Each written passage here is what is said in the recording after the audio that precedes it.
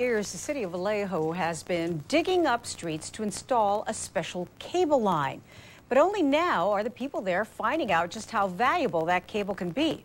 News Center 4's Sue Kwan joins us now live from Vallejo. She has more. Sue? Well, they started installing this cable line 7 years ago to operate a time signal light system around town. Now, it takes 4 of the small fiber optic threads within this cable to operate that system. But that leaves another 20 high-access, high-speed threads left unused and underground.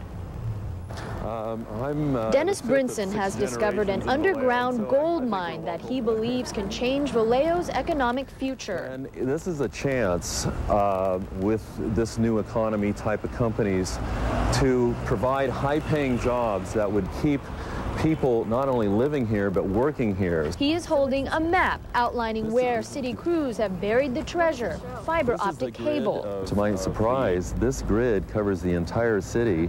It's something that is just had the potential. It's just awesome for connecting the residents and schools and businesses here to really put Vallejo in the internet age and connectivity. Essentially, this shows that the entire city of Vallejo has fiber optic cable underneath it. Yes. More shocking to Dennis was the fact that the city installed the fiber optic cable to run timed signal lights. An $11 million government grant paid for the traffic technology that Dennis Brinson believes can handle so much more. This 1.5-inch conduit can handle over 500 fibers itself. We have in the city of Vallejo a system that in most areas have 3-inch conduit. So we have vast potential.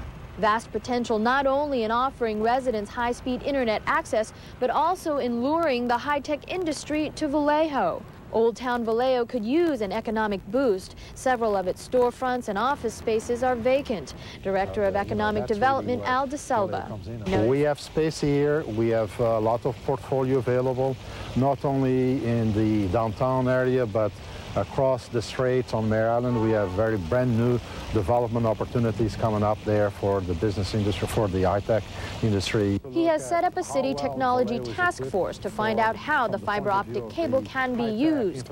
Dennis Brinson wants it to bring him high-speed internet access and more economic growth for his hometown. Now, to give an idea of what this is capable of, one of these small threads can handle 100,000 phone calls compared to the one phone call that a copper wire could handle. Now, the city does want to see this cable put to good use, but it has to make sure it is legal for it to do so because the money did come from a government grant. Wendy, back to you. Oh, yeah, legal is good. Okay, thanks a lot, Sue Kwan.